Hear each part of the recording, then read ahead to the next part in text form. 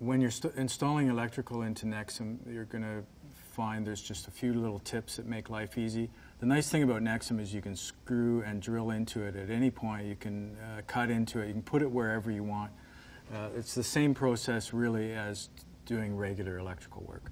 We'd make two curve cuts with our saw, making sure we get in at least 1.5 inches, maybe all the way to the concrete really. We'll cut that through, cut out our box, and then we'll burp that out with a pneumatic hammer. And then the electrician's able to fasten his wires with clips into the channel and screw a box in place where he wants it to go. So it's really the same process. The nice thing is you can do it wherever you want.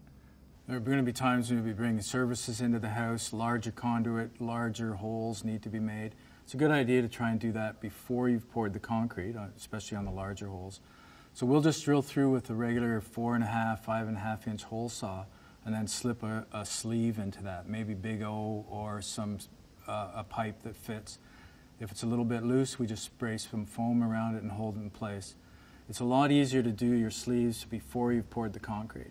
If you do have concrete and you find you need to add a sleeve, try and do it where the two blocks come together. It's easier to cut in there.